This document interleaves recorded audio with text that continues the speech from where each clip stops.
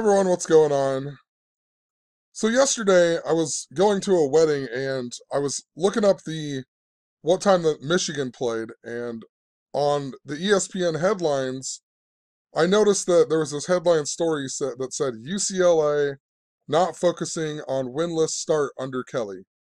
And this is what I'm talking about. I'm not always right when I talk about a team that I think might win the game, but the storyline that I am talking about, it absolutely exists. And if you're new to this and you don't know, your sports leagues are scripted and they're using themes, and they're also using this practice of coding numbers into words and phrases, which is called gematria. And every day our mainstream media is coded with this system. So if you don't understand, check out some links in the description. But since 2015, I have been talking about the connection between Nebraska and UCLA and how it connects to the movie Teen Wolf.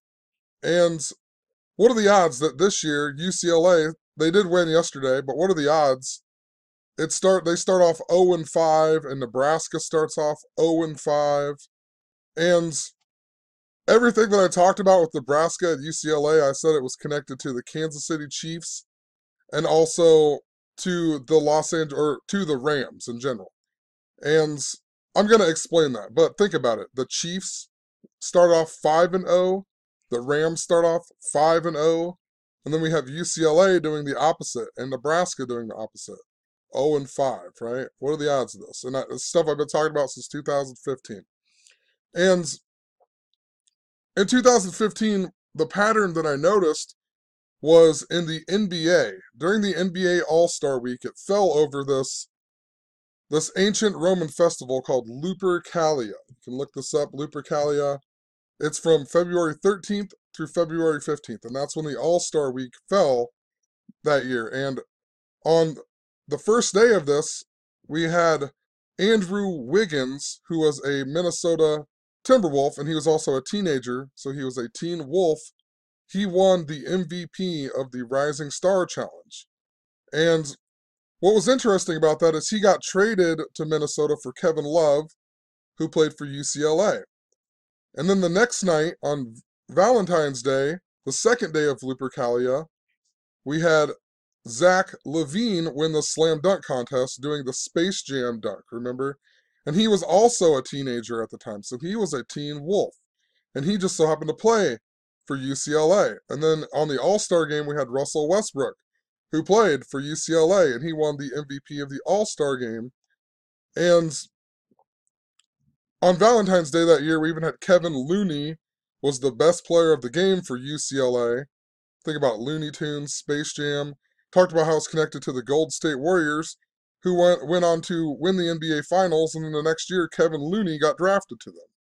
And we also had Denzel Valentine hit the game winner that day on Valentine's Day. But it was all of this stuff synced up to UCLA. And in the movie Teen Wolf, if you go watch the movie Teen Wolf, it's not set or filmed in Nebraska. There's palm trees in the movie. Yet within the background of the movie, they have Nebraska Cornhusker stuff all over. There's like a sticker in the coach's office that says Nebraska Cornhuskers. There's a license plate that says Nebraska on it and everything else. There's a bunch of Nebraska Cornhusker stuff, a calendar in the background. It really makes absolutely no sense for that to be in there. But when he becomes the wolf, he even joins a school play that's about the Civil War. Think about Abraham Lincoln, Nebraska, you know. And the reason that stuck out even more is because in 2015, the coach of the Nebraska Cornhuskers just so happened to be Mike Riley.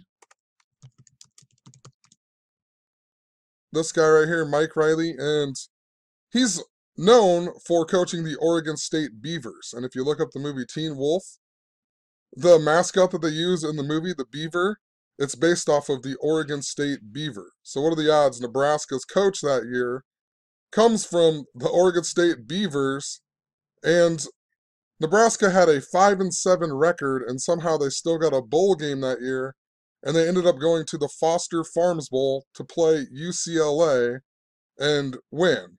And they played that in San Francisco in Levi's Stadium. And that's where the Super Bowl was held later that year too. Super Bowl 50 was held in Levi's Stadium. And what I talked about was how it's all a giant Moses tribute. Moses, in history, he freed the slaves, just like we're told Abraham Lincoln freed the slaves. And think about Nebraska, how they play in the Sea of Red. And Moses parted the Red Sea. And Levi's Stadium in San Francisco, Moses was in the tribe of Levi. And what Moses did was he actually brought in the age of Aries in the zodiac, the age of Aries, and Aries is a ram. So now think about that as well with the Rams having a good season this year and also the Kansas City Chiefs who also play in the Sea of Red. It's, super connected to Moses. And Super Bowl 50 just so happened to be the Super Bowl where we had the Black Panther tribute. It was the Carolina Panthers versus the Denver Broncos, the Black Panther versus the White Bronco, then the halftime show. Beyonce did the whole X thing that was all connected to, you know, the racism and the Black Panthers who originated from the San Francisco Bay Area. Then later that year, in the start of the 2016 season, we had Colin Kaepernick taking a knee, and he plays for the 49ers, right? San Francisco, he takes a knee. They start all of this racial division and not standing during the national anthem with the 49ers. And Chip Kelly, who is the coach of UCLA now, Chip Kelly, after he left from the Eagles, he went on to coach for the 49ers the same year that Colin Kaepernick didn't stand or whatever, right? So Chip Kelly was the coach of the 49ers when Colin Kaepernick refused to stand. Now he's the coach of UCLA, who starts off with a terrible record, just like the Nebraska Cornhuskers. And another thing, would you believe that Scott Frost, the coach of the Nebraska Cornhuskers, when Chip Kelly was coaching at Oregon, Scott Frost was also one of the coaches there. He was like a wide receivers and quarterbacks coach. So these two guys even have a connection. It's just absolutely ridiculous. And remember, when Chip Kelly went to the Eagles, he replaced Andy Reid, who was the coach of the Kansas City Chiefs. I mean, it's such a joke. And also the Chiefs had Alex Smith, who left the 49ers because of the controversy with Colin Kaepernick in the Super Bowl 47, right? I mean, it is just a cluster of these crazy themes. They make them all interrelated this way. But I have to make a really short video. I got to work in 5 minutes, but just wanted to make a quick video showing a whole bunch of this stuff because it's the same thing over and over, That Teen Wolf thing, even Kevin Garnett was the original Teen Wolf, and after Zach LaVine and Andrew Wiggins had the big deal over Lupercalia, Kevin Garnett even got traded back to the Minnesota Timberwolves that year. The original Teen Wolf went back to the Minnesota Timberwolves and whatnot. And one last thing is, where did my thing go here? Oh, it's right here. One last thing that I thought was interesting and how it all syncs up is within all of this, and there's a whole lot more. I'm skipping over a lot because there's a lot to re-explain, but a big thing that I was talking about with all of this was also how it was connected to Batman and a possible earthquake at the Super Bowl, and a lot of it had to do with an East Coast earthquake around Philadelphia. And that's why I thought the Eagles would be in the Super Bowl last year, because we got that 4.1 East Coast earthquake, or, wasn't East Coast, but on the east side of the United States, we got the 4.1 earthquake in November, and Super Bowl equals 41, and the Eagles went on to win with 41 points. But I was talking about this earthquake that was synced up to Philadelphia, and that earthquake was even supposedly felt in Philadelphia.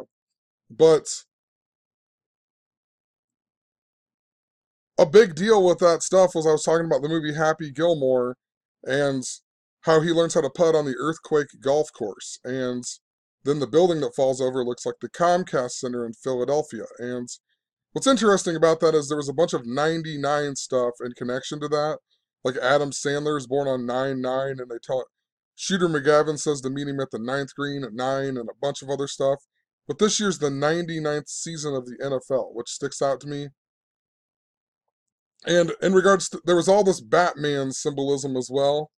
And it just sticks out to me because recently I documented about Bruce Almighty that had Morgan Freeman, who was really important to this Batman theme. And he's also in the movie Oblivion about the destruction at the, it had the destruction at the last Super Bowl and whatever.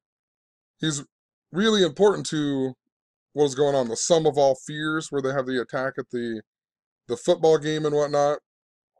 And if you remember, Christian Bale, who plays Batman in the Dark Knight movie, he also went on to play in the movie called Exodus, and he played the character of Moses. So, like I said, I got to work in like 3 minutes. So, I'll leave some links in the description when I post this, or maybe I'll just redo the whole video and just make it later tonight. But I know I'm going to be tired and then not going to want to do it. But just wanted to make a point that it's so obvious to me, I don't always know who's going to win the game, but even the things that I'm talking about, they always reappear.